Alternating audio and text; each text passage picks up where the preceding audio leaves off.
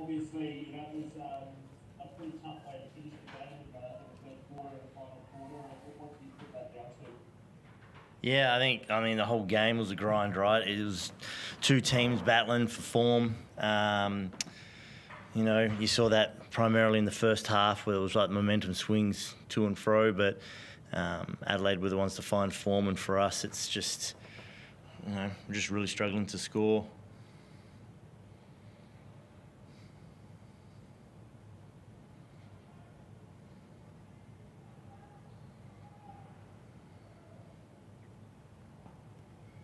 Jason, Stephen, do you have another question?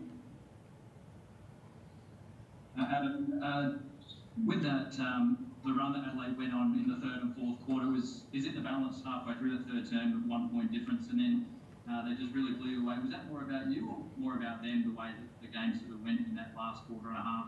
Yeah, no, it's definitely about us. You know, there are things obviously that, you know, we're trying to build on. And there's things that I've talked about before we were making steady progressions on. It's hard to stay focused on that, right, when you're also now dealing with the disappointment of a loss like that. We've had that infliction all season where we dry up for spells and our inability to score. And, you know, sometimes it's the offense. You know, we went deep into the playbook today, just trying different things. Sometimes it's the little things where you're trying to hit on screens, and then sometimes it's just missing layups and missing wide open shots. And so it's like that trinity of like just bad basketball that, you know,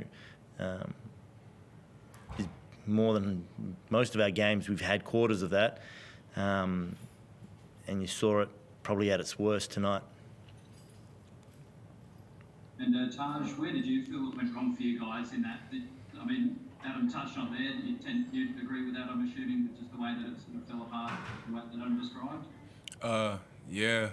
I mean, honestly, it's just, I mean, Coach has done everything possible for us to be better.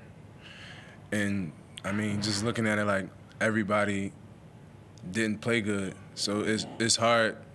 It's hard to do anything when no one really has, besides maybe Keanu, no one played good basketball. We just, I don't know, we just got to be better. Coach has done so much to try to put us in positions to make the game easier. And we just not doing it right now. We just not doing it.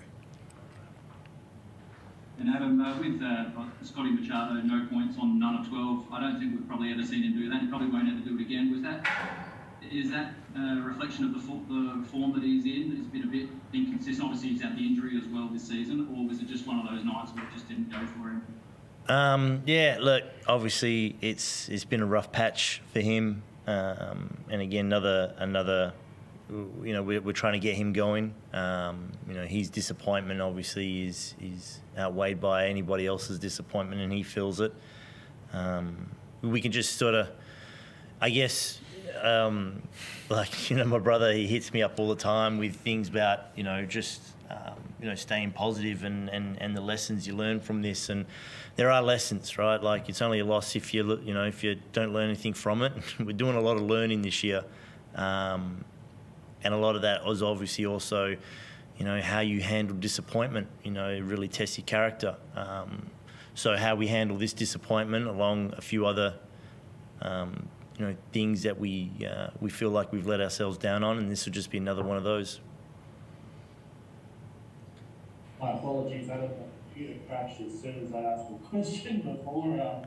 With Scott, is there an issue with the injury? Was tonight a mental thing, or is there a physical side to it as well? Is he still feeling a bit of pain from an injury? You know, like, I don't want to comment too much on it. It's definitely a combination of form and injury and coming back, and you know, us trying to integrate him into the offense or into the sets where we can look to get opportunities for him to score. That's pretty much where it sits.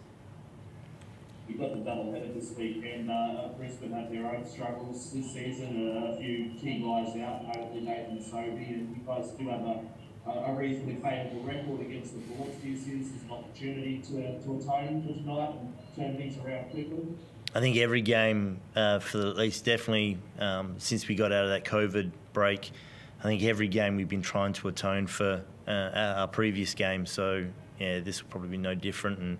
And again, like, you know, there's guys that are disappointed, and now we sort of have to reflect and learn from it and try and grow. But, you know, it's harder each week. You know, we're not trying to sugarcoat it. There's guys that are, you know, not happy with the fact that we scored 18 points and a half. So,